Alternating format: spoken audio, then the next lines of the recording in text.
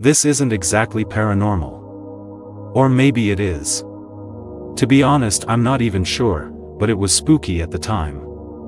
It's gonna be long, and there's not much of a punchline, but maybe /x/ will find it interesting. Work as a consultant of sorts. Basically, I mediate between local governments and the communities they, purportedly, serve. One day I'm meeting with a new client. It's an organization comprised of small-time politicians and business leaders, or so they claimed, in an East Coast city I won't name. Right off the bat, something's off. Our meeting is just a presentation detailing the services that this organization provides. It's very amateurish, and there's no explanation for why they've hired me. Also, the presentation takes place in a strange office building that seems for the most part unused. After the presentation is over, everyone disperses. One guy who really stood out to me ends up calling me into his office. This guy is easily 6 feet 5 inches or 6 feet 6 inches, blonde hair and blue eyes, and built like a brick shithouse. Let's call him Hoffner. He goes on to tell me that his organization has been trying to lure in an Indian casino into his city to help generate some badly needed funds. The natives are resisting their offer. They want me to go in and see if they can be convinced. Pack your bags, Sonny, you're going on a trip. But before I leave, Hoffner tells me something kinda strange. He says the natives like to pull the spooky Indian cliché on people, and that they've lost 2 consultants already. 2 different consultants, on 2 different trips, went to the reservation to talk to people from the casino. Both of them just quit, almost upon arrival, Hoffner says. I'm wondering why the fuck he couldn't tell me all of this in front of everyone else. Then he hands me an itinerary and tells me that I absolutely need to stick to it. Don't talk to anyone that's not on that list. Alarms are going off in the back of my mind. He tells me he's already booked a hotel room for me and hands me the details. That's my cue to leave. Fast forward. I've checked into my hotel and I'm preparing to leave and meet up with my first contact. But as chance would have it, in the hotel lobby, I bump into the legal representative from the casino, let's call her Elizabeth. She almost seems to be expecting me. She asks if I'm a consultant interested in the casino, and I tell her yes. She hands him her business card and tells me she's got an opening for a meeting right now, and to meet her back at her office. Elizabeth's name wasn't on the itinerary that Hoffner gave me, but honestly those things aren't standard procedure. Typically, in this line of work, you let meetings happen organically. So I say, to hell with the itinerary, and head to Elizabeth's office. She's native, of course, about my age, and sharp as a tack. I know a lot about her tribe, so when I arrive at her office I chat her up a bit and she seems pleasantly surprised. We spend some time discussing her culture, history, etc. She's speaking passionately when she just stops abruptly. She says I seem to know quite a bit about her tribe. She wonders if I've heard about a certain local legend. Something they call the keeper, which comes from a native word that translates roughly to the keeper of the land. I tell her I haven't heard of it, so she tells me the story, which I jot down in shorthand. Later on I typed it up for my personal notes. I wish I could do justice to Elizabeth's phenomenal storytelling, but here is my version. When Europeans first arrived, they killed the wife and daughter of an important chief. The chief, in despair, asked a powerful sorcerer to curse the land the Europeans had settled on. The sorcerer uttered a very powerful curse. As he finished, a strange creature sprouted up from the soil, tall and slim, like a stalk of corn. This creature was the keeper, and it went into the white men's village. But the keeper did a curious thing, it blessed the white settlers with wealth. Moving through their fields silently, it caused crops to grow. Many families were raised on this bounty and the villages expanded. The keeper brought these villages good fortune in trade, and soon they were becoming important cities. The white men in charge were happy, but they knew that something was not quite right. Every year, in the autumn, a handful of children would disappear. This perplexed and frightened the white men. But the native tribes were not surprised, because they had heard the sorcerer's curse. For your arrogance, you will pay with the lives of your children. People say it is the keeper who takes them. Although Indians can see him, the Anglos cannot. To this day, the keeper moves through white men's lands and cities, walking in their midst unseen. But he makes his presence known. When the first leaves fall, a slight crackle in the air can be felt. This is the voice of the keeper calling the names of those he has come to take away. Then, in the deep autumn, he plucks the children from their beds. One here, one there, across the entire land, but all at once, gone in the blink of an eye. Some say, this punishment will go on until the end of time. Others say a day will come when white people will finally be able to see the keeper, and his power will vanish. Now, keep in mind, my reason for coming here was to see if Elizabeth's tribe could be convinced about opening a casino out in my client's city, so I ask. Are your people hesitant to build a casino in my client's city because they believe it's sitting on cursed land? Elizabeth gives me an intense look and asks, do you know what happened to the other consultants that came out here?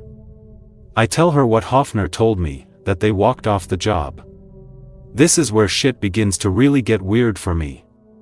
People around here tell a different story, Elizabeth says. They say those men have gone missing, and your clients are right now busy covering it up. What? I tell Elizabeth that things like that end up in newspapers and I would have heard about it. But then a thought crosses my mind. Outside of our private meeting, in his office, Hoffner didn't mention the previous consultants whatsoever. In retrospect, it feels like he was hiding something. Elizabeth is reading my face, and she says that the hotel where I'm staying, where Hoffner reserved a room for me, is the same one that the other consultants stayed in. Then they both went missing, Elizabeth says. Their rooms had been found empty, their beds covered in dirt. The window was open, indicating perhaps the men had slipped out without wanting to be seen. But oddly, all of their belongings were left behind. The men never returned. This is why Elizabeth was there when I showed up today. The owners were growing alarmed by white men disappearing on their property. They had already explained the disappearances to Elizabeth. Then, when they saw my, very white, name on a reservation, they asked Elizabeth to come over quickly. She said the owners told her that after the men went missing, a group of white people showed up and walked into the hotel like they owned the place. They went right into the rooms that the consultants had been staying in and took their belongings and left. The second time this happened, Elizabeth was there. She saw the white people come in and take the missing consultants' things, but one man in particular stood out to her. A towering man with blonde hair and blue eyes. Hoffner.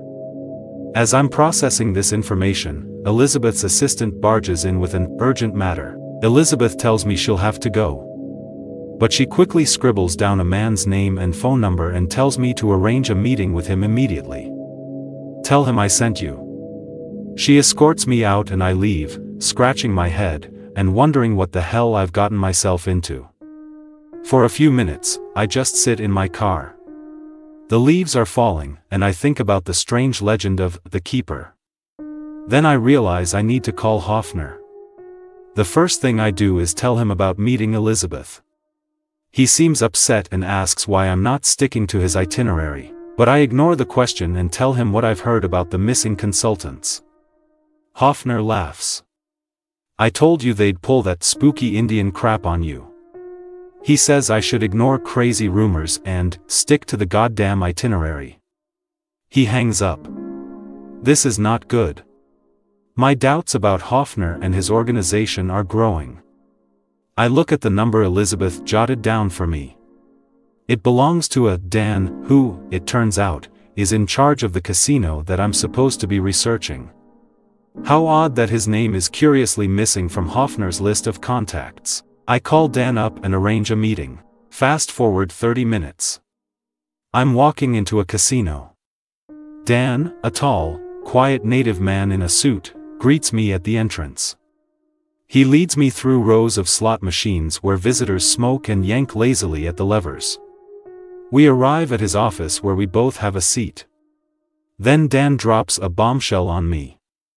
Your clients never approached us about opening a casino. Ever. I must look confused because he tells me that the other guys who came through here didn't know either. Dan never actually met the other consultants, but he'd heard about them through his friends in town. He'd heard they were going around asking about the casino. When the first one disappeared, it was big news. I asked Dan if he ever saw a man matching Hoffner's description at the hotel. Dan says he doesn't go out there often, he spends most of his time at the casino working. Something is kind of puzzling me as we're talking. Why did Elizabeth share that strange legend with me? It came out of nowhere, and immediately afterward she mentioned the missing consultants. So I cut to the chase. I asked Dan if he would be willing to open a casino in my client's city. There's no hesitation. No. Why not? I ask. His answer is vague, something about no such plans to build there right now. I tell him it's been suggested to me that there's some concern about building on cursed land. Dan becomes visibly uncomfortable and changes the subject. He says that actually, even though he doesn't visit the hotel very often, the owners are his friends, and he speaks with them frequently. They did tell him something strange about the white men staying at their hotel. They told him that the consultants had both seemed fine upon arriving. But on the first night, going to their rooms, they had seemed unnerved by something.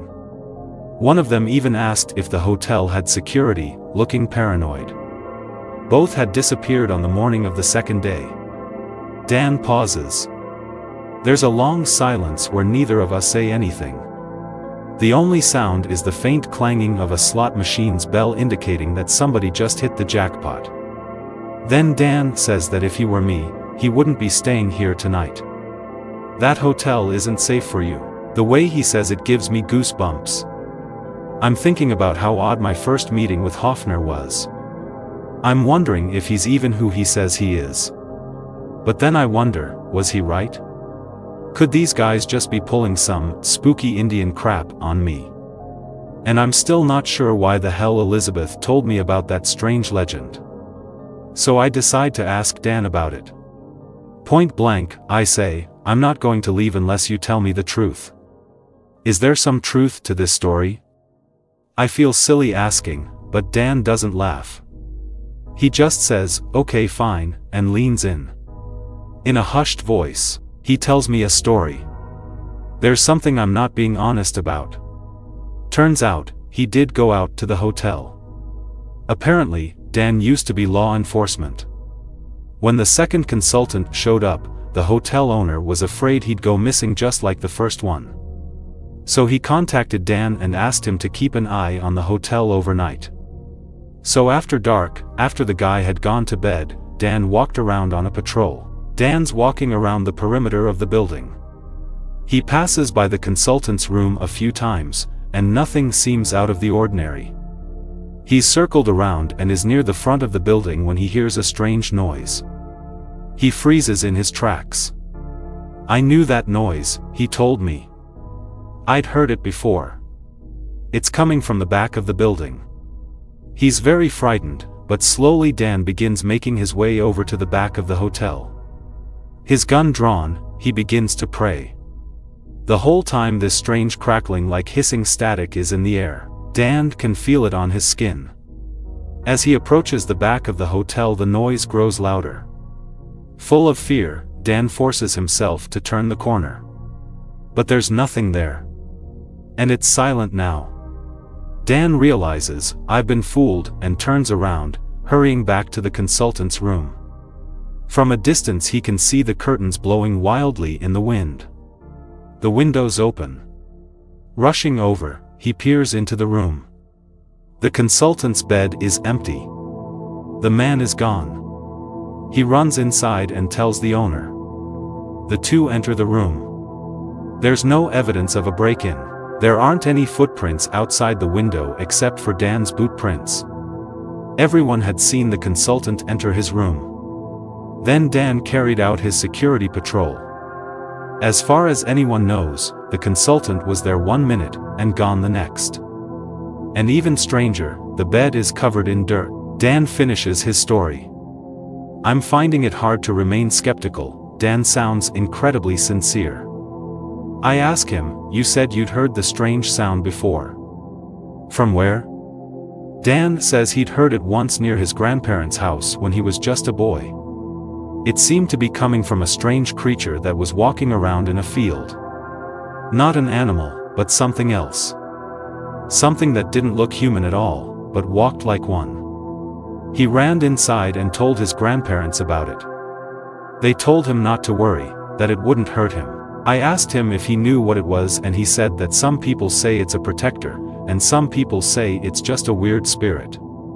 The only thing people really agree on is that white people can't see it, but we can for some reason. Usually, it's not seen on tribal land. When it is, it's because there's a white person around. Dan told me that's probably what had scared the consultants. It might have been following them. Something about it makes white people scared even if they can't see it. There's also one other thing people agree on about this spirit. Everyone knows it takes white people. To be honest, there's not much more to this story. After my meeting with Dan, I called Hoffner up and told him I didn't feel comfortable carrying out this project. If he was angry, he didn't show it. He just hung up on me. There really were a lot of red flags about this project that I should have seen, but I was pretty young and hungry for work.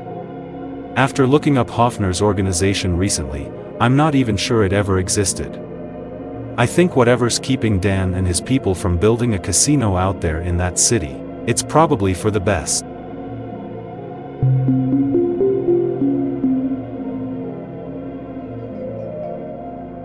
So I thought X would like this story because at this point I've mostly gotten over it. This takes place when I was a kid in the mid-90s with my parents overseas in Spain for a vacation. It was called Matilda Ride. We were between a major city and a smaller, yet still kinda big town in central Spain. The town was basically an oldish mining town that was still somewhat going strong, but was slowly falling off the map. We decided to stop off in the town, as it has a few more American things we recognize, and as little kids me and my sister don't want to eat the good-ass food over there and instead want chicken fingers. In the town we look around for a bit, and I spot a Thomas the Train looking thing in the side of a large mountainish hill with kids lined up outside of it. Begged my parents to go, so they decided to split up, my mother taking me and my dad taking my sister.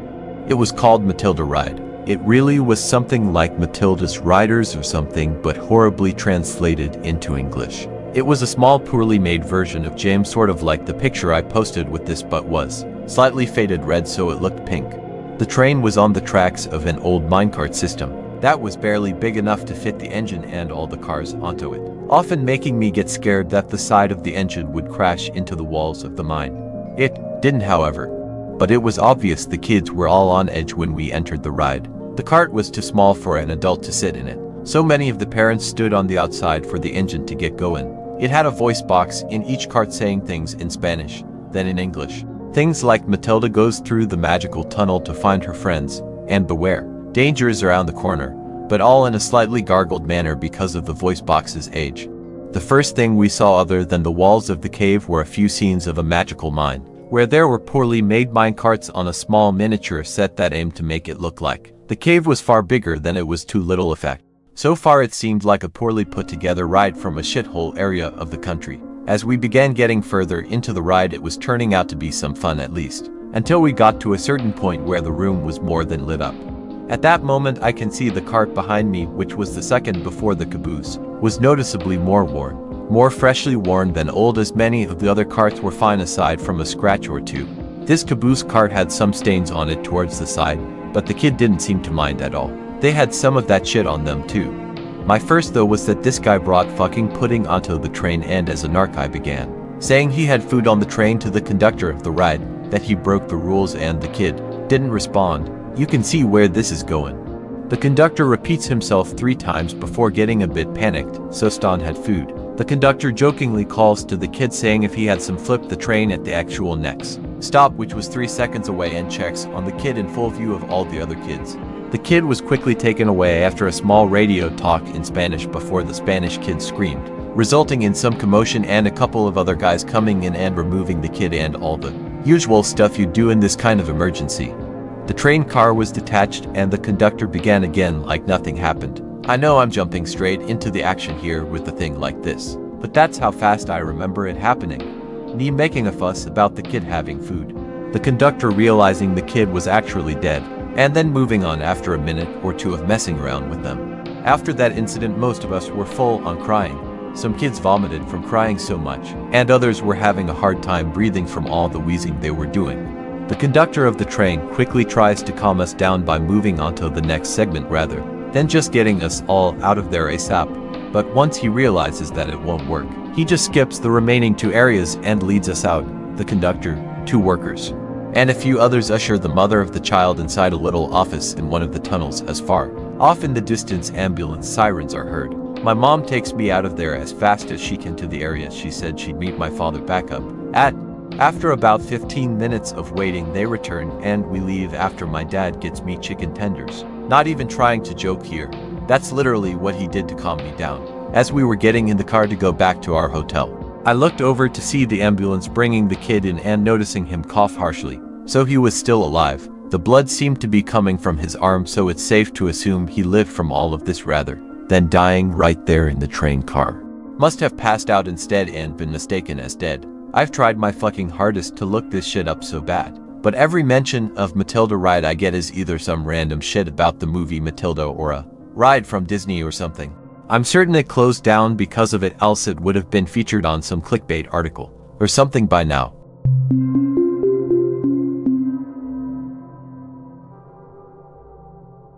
OKX. I was obsessed with Goatman, Skinwalker, mimicry stories for a while, but I haven't looked in a while. And then this happened to me last night, and now I literally cannot sleep or stop shitting my pants due to its proximity to my house. I'll try to green text as much as I can. But first, background. I'm 21 and a college senior from CT. Well, I live in a semi-rural area about 20 minutes to closest supermarket. Fast food. I go to school in Washington, D.C., not the nice part, either. The part where crackheads are a real thing and cops are reassuring rather than troublesome. I've definitely seen some shit in my day.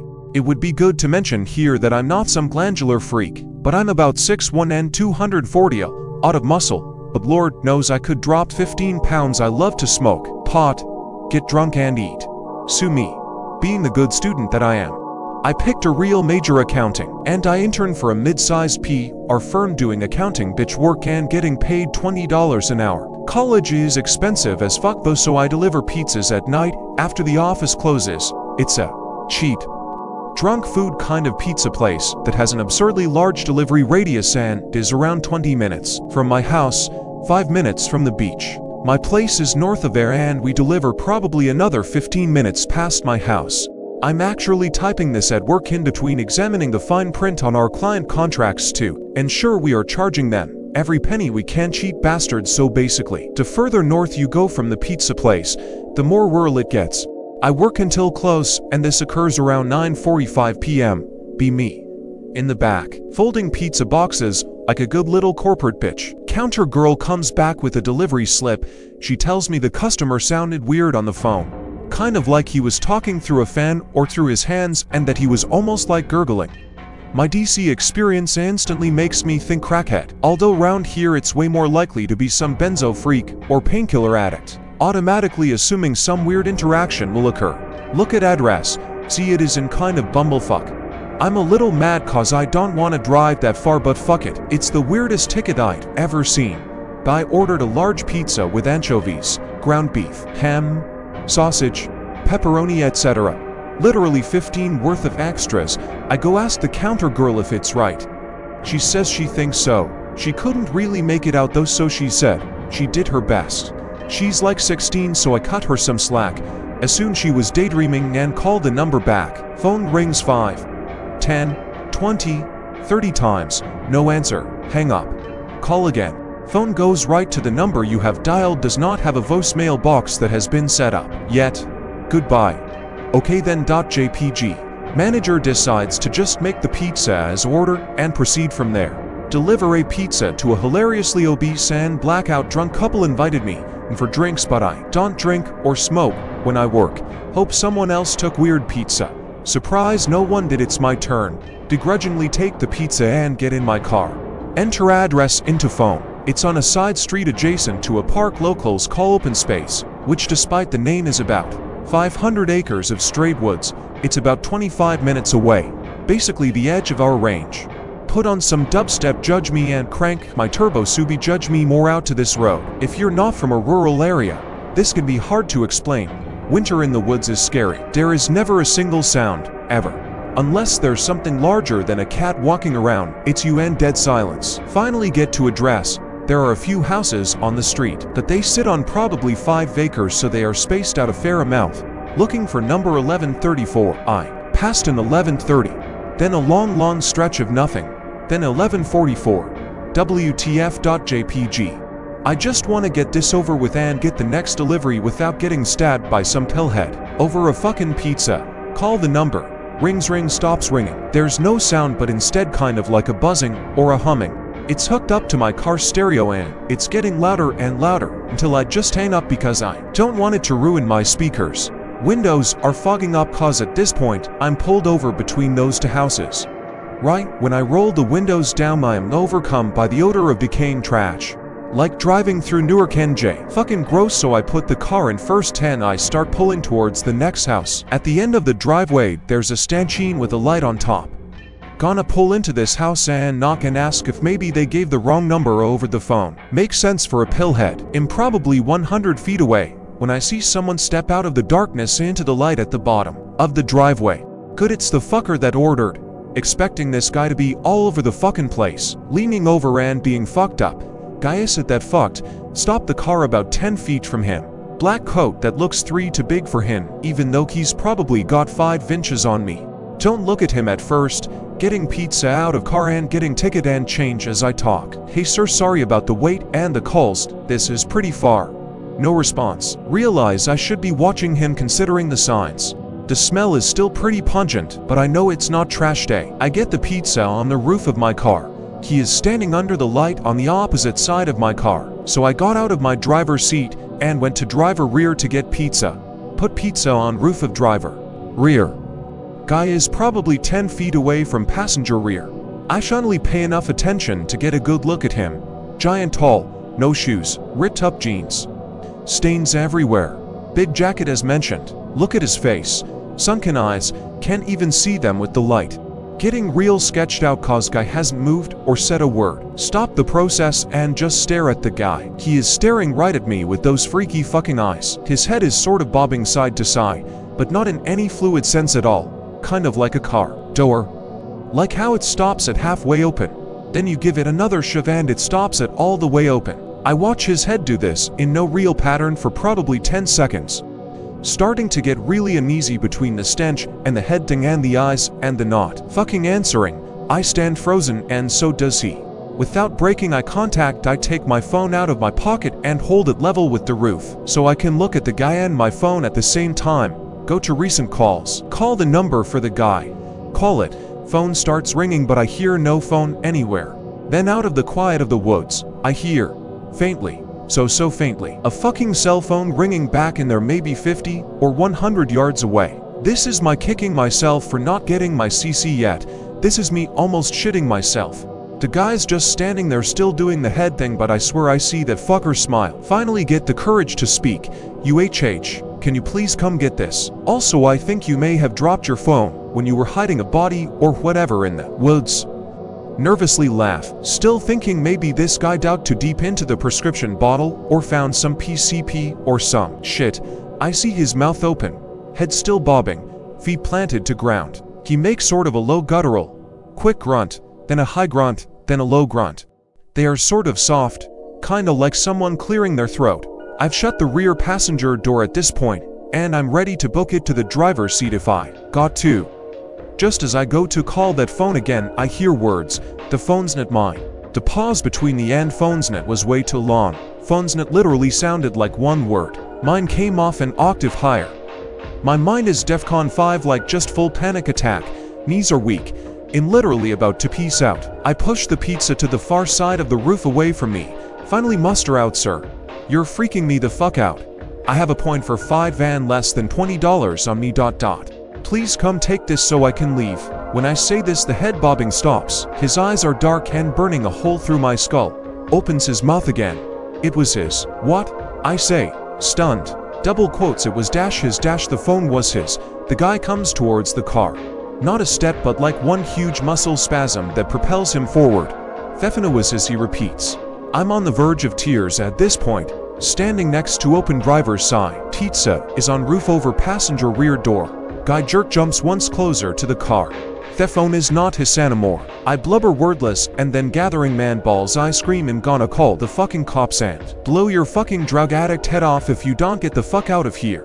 I see this fucker smile, this creepy fucking smile, and without moving his mouth I hear him say in a completely different voice, a voice I've never heard before, "Go away. Stop following me. I will call the police." In one big jerky motion the thing reaches forward, takes the pizza off the top of the car and places a couple round things that I later identify as quarters on the roof, surrounded by dark liquid that spreads over the roof. I don't even think, just get in the car and peel out down the road. Leave the hot sleeve for the pizza. Leave the shit on the roof. Don't even close the door all the way. I go down the road at about 80 for a quarter mile, then pull a U-turn cause I don't want to get even more lost with this psycho here. I whip down the road past the place where he was. Nothing. Finally get to the end of the road. There's a stop sign to merge with the main road. Look right to make sure it's clear. Look left. This thing's face is 12 inches from my own when I turn, practically shit myself. Peel down road. Finally make it back to pizza place. Shaking like bloody hell. Smoke a joint just to calm me down, which I never do when I'm working. I walk in the front door of pizza place. "Hey Ann, and that guy, the open space house, just called back. He said you forgot some food, but he only ordered the pizza, right? He said come back egg." I start crying. Look at my phone, which had been thrown through the car with my driving. 14 fucking missed calls from that number. Literally in tears. All the voicemails are empty except the last one. All I can hear is ragged breathing and those low gruntings. Fucking bawling my eyes out in front of this hot-ass counter girl, and I don't even give a fuck. Sit for 10 minutes and calm down. Remember the change on the roof. Go out to car and turn on flashlight. The roof of my car was covered in the most viscous weird liquid. But it smells like blood and I throw up immediately. In the panel gap between my trunk and the end of my rear window I find the quarters, covered in the same maple syrup thick goop blood shit, and stuck to it are soft little chunks of what I can only imagine is tissue. Go to open my car and my blood turns to fucking ice. There is a single line of blood going from the front quarter panel to the driver's side door. The fucking thing tried to open my motherfucking door when it was next to me at the stop sign. Tactically cry and poop my pants more. I go back in. Tell counter girl to try and call the number again. She tries over and over, but the phone goes right to voicemail. Next morning I give the number to my uncle, who is a police captain a few towns over. Says the number is from a burner phone, paid in cash. Basically untraceable, and it appeared to be off now. I sleep with the lights on now. It'll be lurking for comments or suggestions or something like, "Is this fucker gonna stalk me and kill me or call me again?" I'm fucking terrified. Hey stalker, hope you enjoyed the video. If I could trouble you, give a like and a sub, it really helps the cause. And since you're already here, why not watch the next video? Anyways, stay comfy. Cortisol is bad for you.